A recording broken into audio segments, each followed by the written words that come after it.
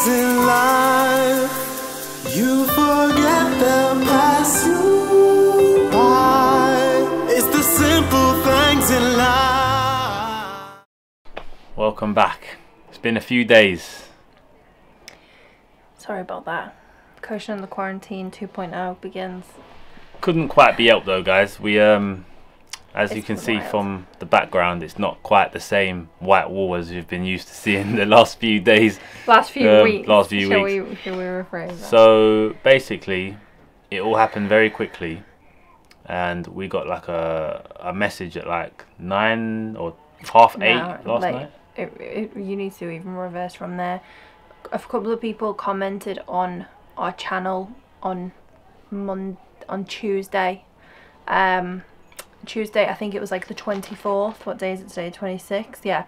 Tuesday, 24th of March, we got a couple of comments saying, guys, Department of Tourism are doing a flight from Iloilo. It's a rescue flight. Check it out. Put your details forward. At the same time them comments were being dropped, I'd actually just joined a Facebook group for people who were stranded in the country to just kind of get an idea about what the embassies were doing. While this is going on, we're being told that the UK are considering closing their airports until at least May.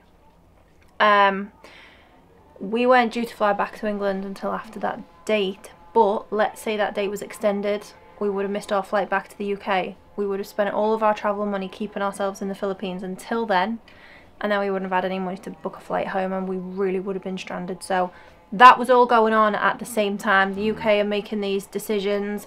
Iloilo has got a flight going. We need to get in touch with the Department of Tourism, and it just was chaos really quickly. We didn't even know that there was a flight. We had no idea. It was just 2 or 3 comments on here from a couple of people, and then one lady called Jet. And honestly, we owe this woman everything, because if it wasn't for her, we wouldn't be here right now.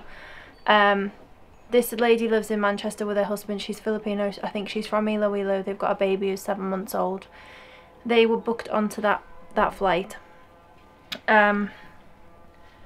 She contacted me through the Facebook group and said, I've realised that you're in Iloilo from what you've said.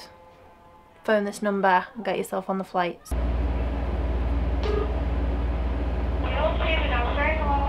Hello, hi. I've just been given your number to call because somebody has told me that there is a flight leaving Iloilo tomorrow to Manila. Is that correct? Yes, ma'am. It is. How much is the flight? Ma'am? How much is the flight per person? For Manila? Yeah. They will pay the airplane. So we don't have to pay to get to Manila? Yes, ma'am. Oh my gosh, okay. Do we have to prove a onward flight when we board the plane to get to Manila, or do we have to have a proof of booking when we arrive in Manila? Ma'am, can you email your concern? Would it be best if I call from my hotel reception and ask them to speak with you? Oh, yes, ma'am. Okay, I'll do that now. Thank you very much. Welcome. The hotel spoke to the Department of Tourism for us, didn't they? Yeah. So it was all like very last minute. We thought we could get on the flight. Then it turns out we didn't get the confirmation because I think it was already fully booked. So in the end, we gave up. We just left it at that and thought, oh well, never mind, sort of thing. And then the lady Jet, she decided that she didn't want to go to the flight to Manila because she thought that maybe, because she had a young baby, she thought maybe it's a bit risky. So she said, nah, we'll just stay in Iloilo. So we thought, okay. Called Department of Tourism. But she's then like harassed the Department of Tourism to get us on the flight in her place because she had 2 spots. We're 2. And I think we only got on that flight because of her ringing up the Department of Tourism, basically. She did send me a message saying they said that they can't change it because the cut-off time is 9 PM. The information's already been sent over now. The flight's already confirmed. And I think that she she was like, oh, leave it with me, and then she came back to me at 8:45 and said, Cody, can you get in touch with the Department of Tourism? I think that they'll consider changing your name. Literally within 10 minutes, Department of Tourism called me and said, do you still want to be on tomorrow's sweeper flight? 5 to 9 p.m. and we said yes, and they said send us your passport name and number then. So we did, and then it took an hour for the confirmation to come through again, didn't it? So by 10 p.m. we still hadn't received the confirmation email to say that we were on the flight, and they said that we can only get the flight if we have the email. So still by 10 p.m. we were like, right, we're not on this flight. We'd accepted it. We were like, we tried, we really did try our best. We knew that Jet had tried her best, and we were happy with that, because we did, what else can you do other than try? And then again, within 5 minutes, everything just got flipped on its head, because then we got the confirmation email and we were like, right, okay, now we need to look for a flight out of Manila, because you can only go to Manila if you've got a flight to London. So now we need to look for a flight. And that is when everything just went from bad to horrific. It was bad. And like, honestly, there's no words, because like, unless you're in the situation, you can only comprehend like the emotions that come with that type of like scenario playing out. We're in a group chat with people saying that we're in Manila airport right now, but our flights have been cancelled. We've been here for like 3 days, 7 nights. Oh, it was just like, wow. So we was like doing our research at like what airlines have a realistic chance of not being cancelled, basically. And there was I think there was between two, right? So it was Gulf Air had flights, and then it was Qatar. And I was looking at the Qatar the day before and seeing if the flights were leaving or not. And I think one flight had left. I think one got cancelled. 2 got cancelled, yeah. And I think Gulf Air didn't really fill me with joy either. So I was looking through the all the like notifications on Qatar. Decided that that would be our best risk, the highest probability of pulling it off, right? But it was still below 50%. Like, I still wasn't sure we was gonna get on this flight. Back and forward to each other, weren't we? So in the end, I think it was like 3 o'clock in the morning, and I was trying to go through with booking these flights. So we had problems. I think one bank card got blocked. Don't know why. Then we tried on Cody's card, and they wanted a verification, which I couldn't confirm because my English SIM didn't have credit on it. So then I couldn't text my bank to say it's me trying to make this transaction. So that got cancelled. And then last ditch effort, I tried one of my other bank cards from home. I just had a picture of it on my phone, luckily. So I ended up paying it with that. And then when I went to literally press the pay button, it added like an extra £500 on it, which is like, how much is £500? It'd be like 7, 14, 21, 28. About 33,000 peso-ish. Just to use that card. It wasn't for anything else. The flight was already 3,000 English pounds. Then they wanted to add another 500 English pounds on top just to book it. That was it. It was crazy, right? So I was like, I'm not paying that. Like, but we were like, no, that's it. We're going to bed. We're not doing it. We tried everything. I'm not paying an extra 500. It's 3,000 already. Like, tensions were so high. It was so 4 o'clock in the morning. We were so angry. So angry. We felt awful because then we thought, oh my God, Jet said to us, good luck getting home. Let me know when you land in the UK safe. Then I'm thinking, oh my God, this woman just gave up her 2 seats for us, and now like we're not even going, and we're wasting the 2 seats that she fought for us to have. And it was just, it was not good. It was horrific. It was not good. It really was because awful. you're in a rush. You ain't got a lot of time to get these flights booked, and then you've got everyone's getting cancelled flights, right? So you got to try and avoid the cancellations. There's people there that had like 3 and 4 cancellations at like £1,000 per flight. So it's like £4,000 wasted. So, and you're sleeping in the airport on the floor because you're not allowed out of Manila airport when you get there. So not only was it a risk of having your flight cancelled, but if we leave Iloilo, that's it. There's no coming back. Can't come back. We're comfortable there. We've got a nice place. We told you guys, like, that's it. We're going to stay.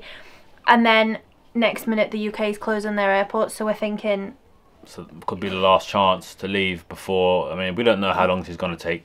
It could be like September. It could be a while. So, anyways, we went bed. I was pissed. Putting it mildly, I was pissed. So I sat there on my phone, huffing and puffing, back on the app to see if it was gonna overcharge me by so much again. And then Email. I think I pressed like a different payment method or something. I don't know what I did, and it was the actual normal price, right? So I thought, oh, okay. So I just pressed next to see if it would add the fee on, and as I pressed next, it's actually started like processing like the actual payment. So I've pressed the cancel button, like the back button, thinking, oh, that's alright, I'll just cancel it. And then I checked my phone and I was like, shit, I think I've actually like booked the flights, but it was for the £3,000, right? Which is what I was willing to pay. Minus the 500 that they'd already tried to charge, but so we was already willing to pay that. So I thought, oh shit. By willing, I think I've like paid for this by accident.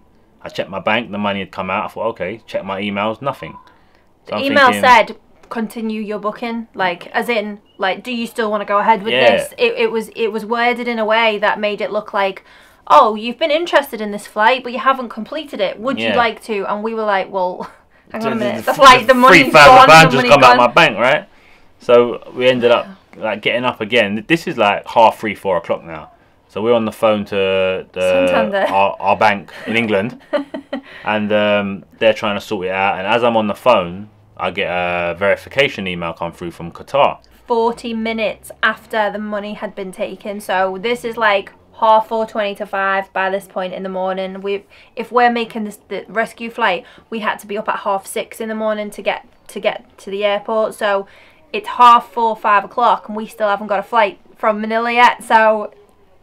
So anyways, after like a little bit of like messing around and stuff, I think it took like half an hour to get the confirmation, right? So I get the confirmation email and everything's sweet. Everything's like, all right, okay, sweet, no problem. And then the next morning, like I think we had 2 hours sleep. We wake up, get all our stuff together, get downstairs for the hotel. And then the lady behind the thing says, oh, have you got your health checkup? Oh, I forgot about that. What health checkup? No one told us about a health checkup. Health certificate. She went, yeah, you have to get one to get through the checkpoints. I thought, because now we've paid the £3,000 for the flights. Like, and we got an email saying that if you want to get to the airport, because there's no public transport, no buses or anything like that, they're putting a shuttle on from Mandurriao, which obviously we were in city proper, so it's not exactly right beside each other. We still had to get from our hotel to Mandurriao, and we were like, oh, we're not going to make it, we'll just get a taxi. Now we've got the health certificate problem, and we're already later than the shuttles left because we were planning on just getting a taxi directly there. She's like, oh yeah, there's so many checkpoints. How many is so many? Oh yeah, no, there's a lot of checkpoints between the hotel and the airport. It's going to take you at least an hour and a half to get there. So we're thinking, I'm thinking we're not going to make this. Like we quite possibly just wasted like £3,000, and we get in the private car from the hotel. Guy drives us.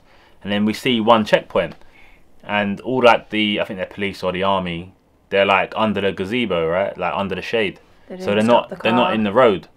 And all we had was an email from Department of Tourism, and they said just show them this email and you should be able to get through. It wasn't guaranteed. They said you've got to try it though, because you can't get a health certificate now because it doesn't open until 9.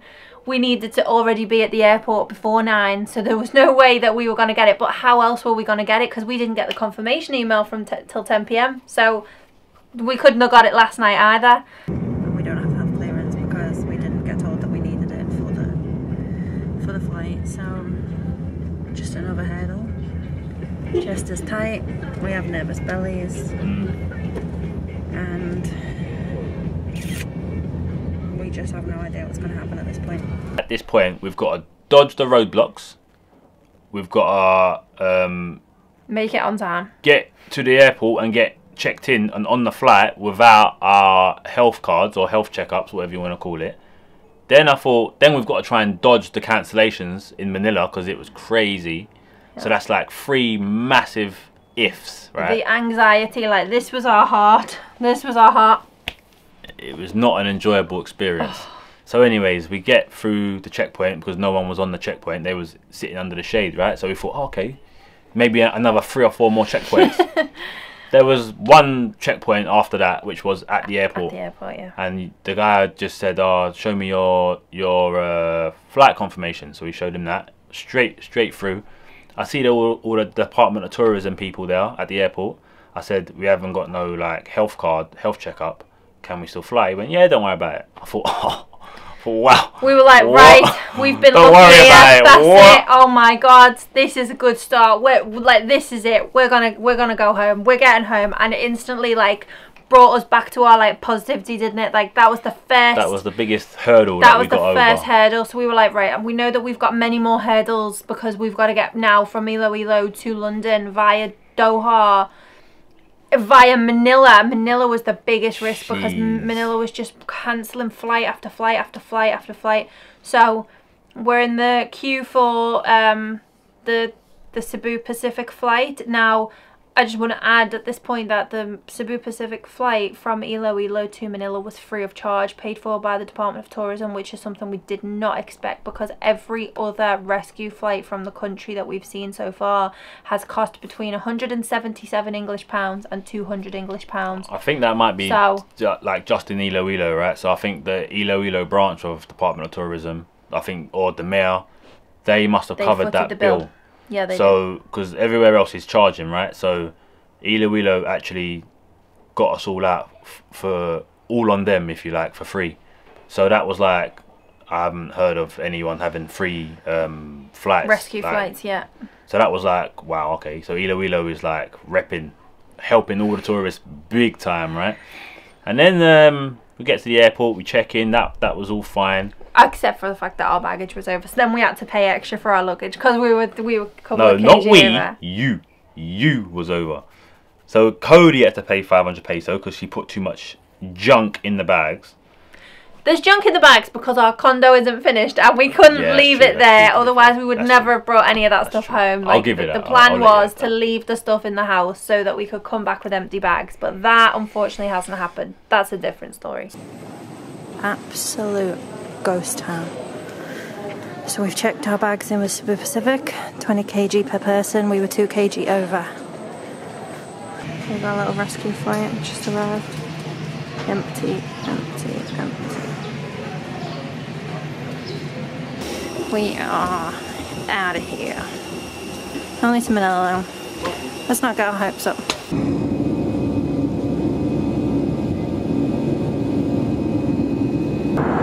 There's Boracay. Oh, the colour of the water. That is Tal. Wow.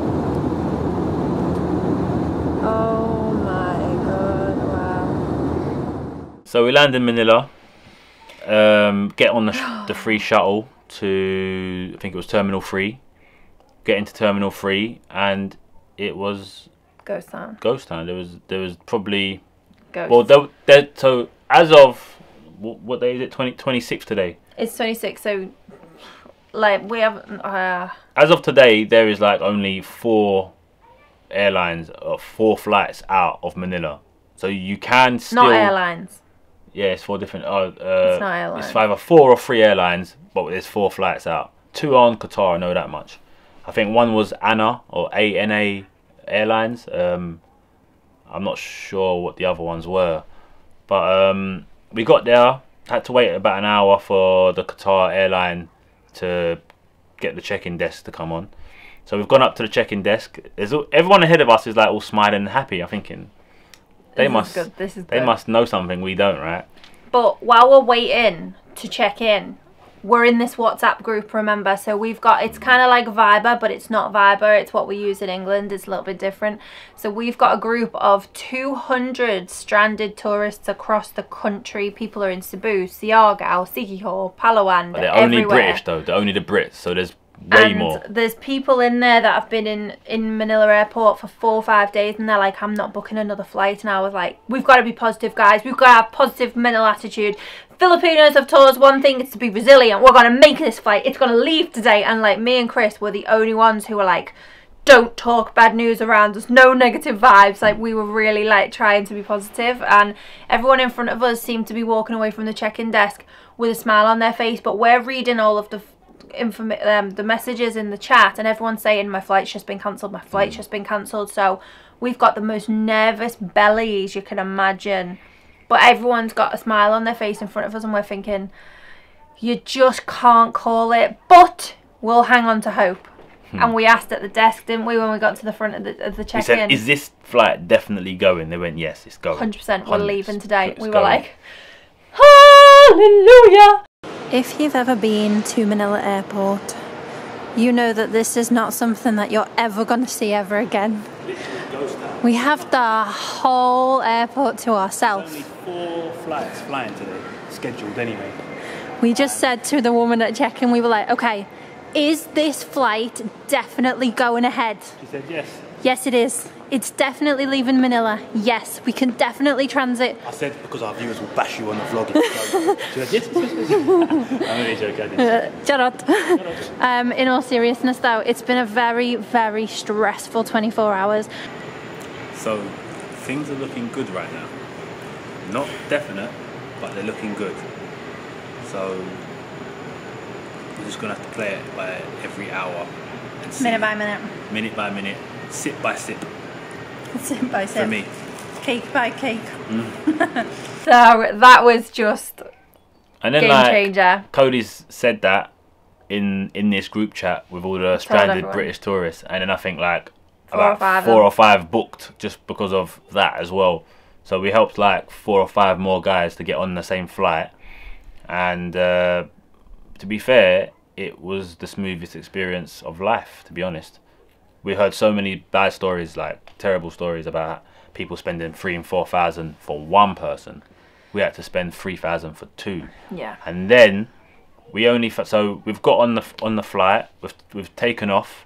Thought we made it. Well, we did make it. We did make it. We got on it. We checked in. Flight left on time from Manila. It was good. It was on good. the route to Doha, and I have to be honest and say, flight was.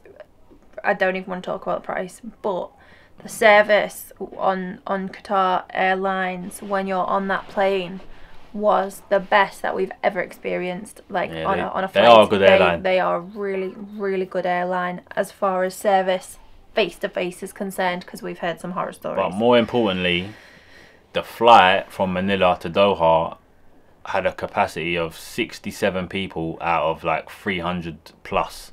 Yeah, so it was 388 people were able to actually be on board, and they only had 68 people, including the both of us, on that plane. We had the whole plane to ourselves. It was empty. I think we had like the back section, and you can probably have like 60, 70 people in there. Maybe there were 17 people, so everyone was all like lying on 4 seats to go and sleep and stuff.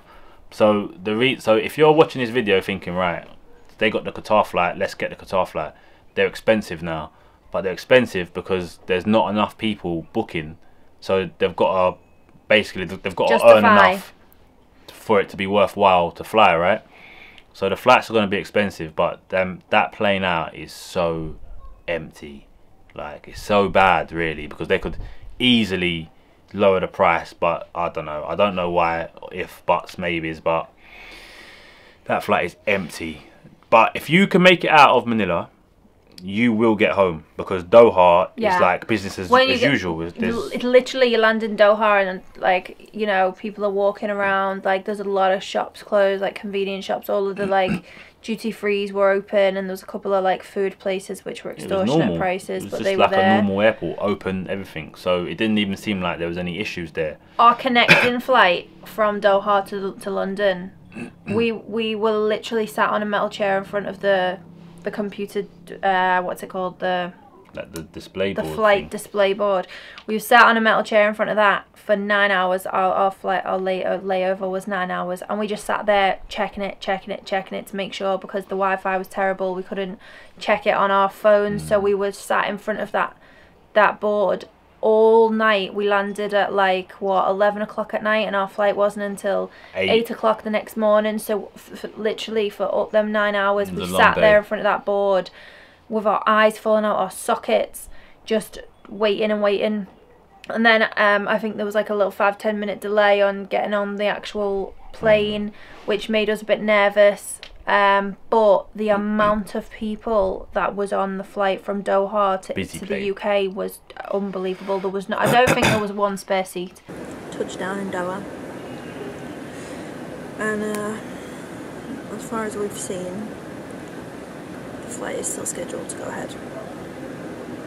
This is how Chris feels about the situation. It's 10 to 3 in the morning. I'm struggling. I feel agitated. I'm tired. I feel dizzy. I'm cold.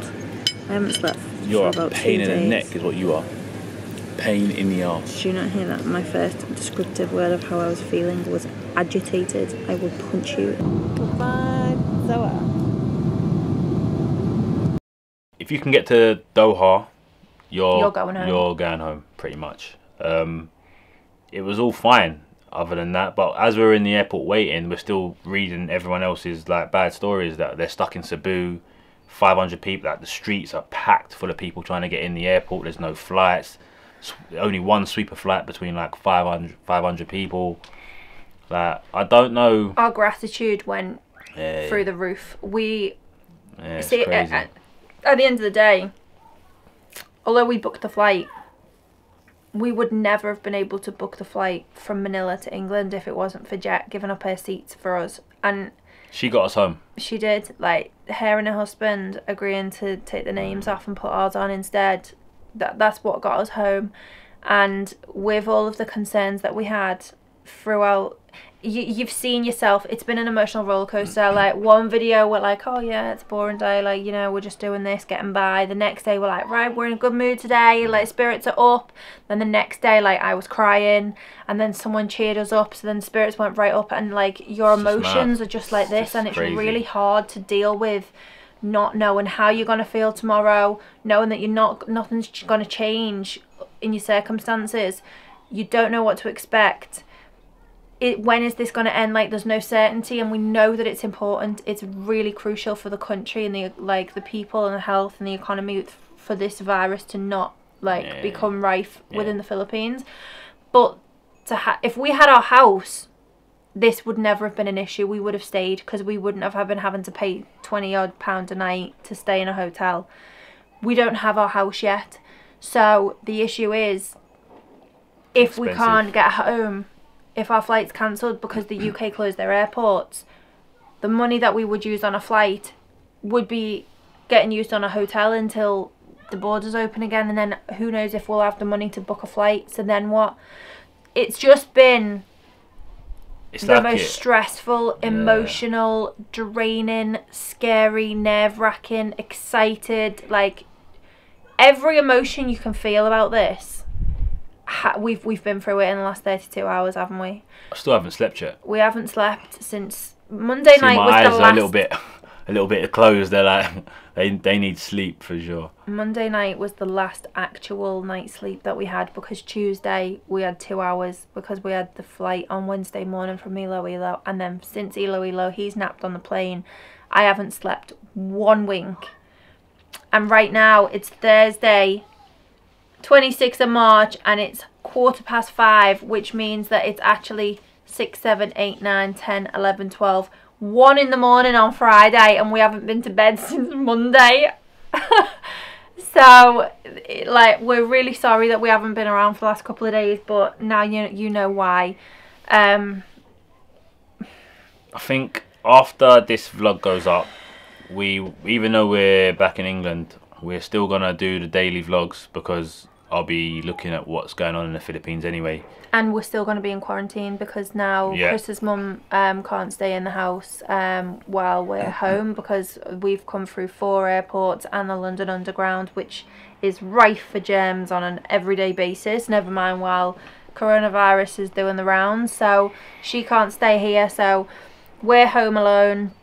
Self-isolation, 14 days. My mum knows that we're back now, because we didn't tell anyone we were coming home, but in case we got stuck in the Middle East somewhere, and just like, it's just, honestly, you can't write it. And we were literally discussing, we came over this year, we instantly, first thing we done, sorted out tell family stuff. We went and done that straight away. It was really important to us. We went and done that straight away.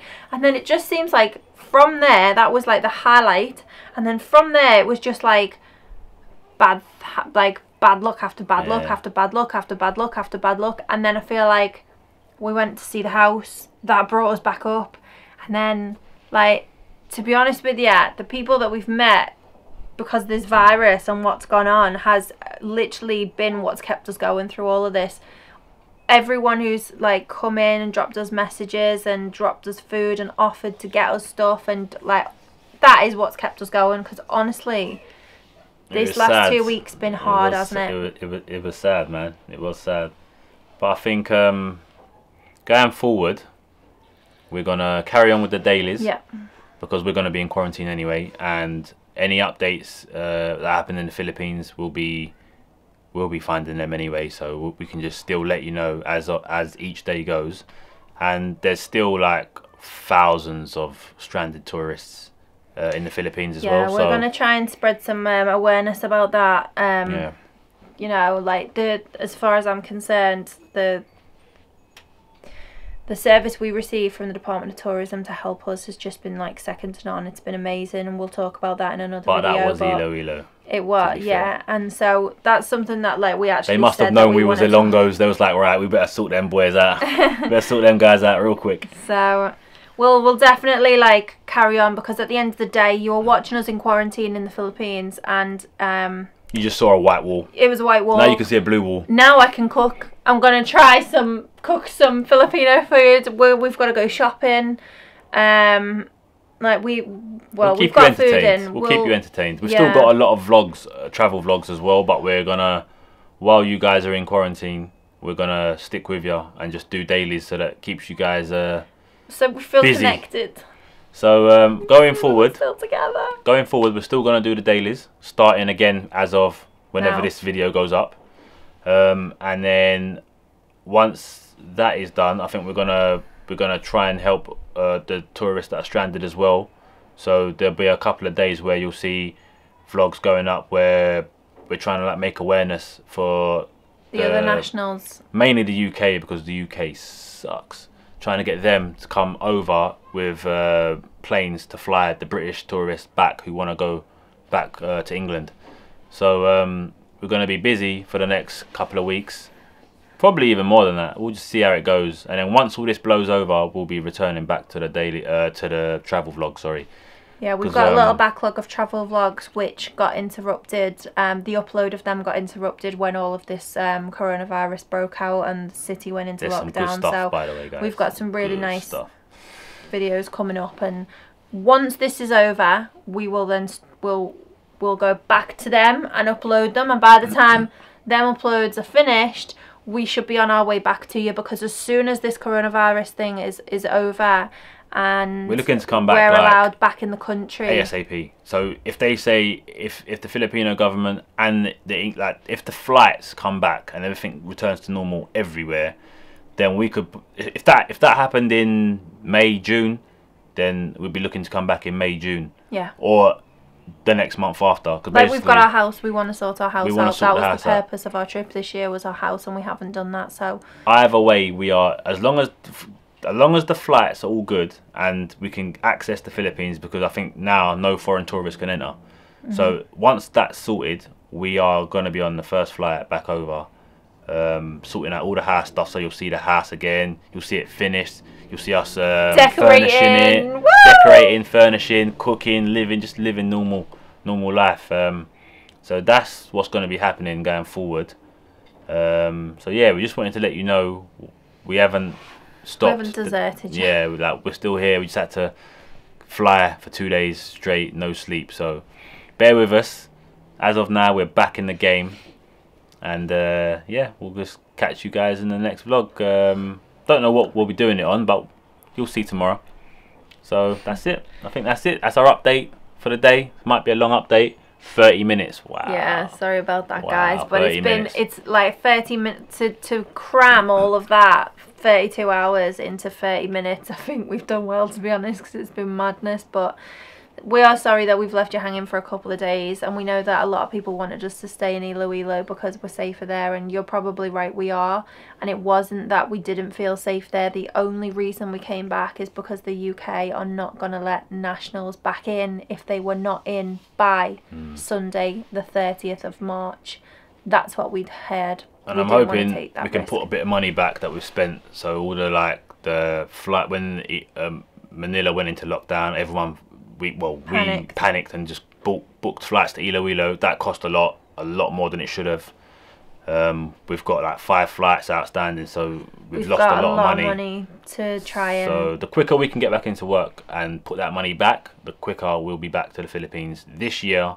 Hopefully it'll be a few months time, hopefully, but we won't be doing any wild travels. We'll make sure that your government and our government are both give the green light, and we'll do it safe. We don't want to put anyone at risk, including ourselves, and we'll just have to go from there. But that is it. Sorry for leaving you guys, keeping you in the dark. But we've only took a small trip back. Don't worry, only a small trip back. Yeah. So we'll catch you again in the next vlog, and as of now, we'll probably start attacking them comments because there must be loads. So there is. Hope you guys are doing well and safe wherever you are, and we'll see you again tomorrow. Because we're going for a nap. A nap? No. I'm going to hibernate. Hibernate. Well, by nap, I meant like a 24-hour nap. So, that's it. Catch you tomorrow, guys. Peace.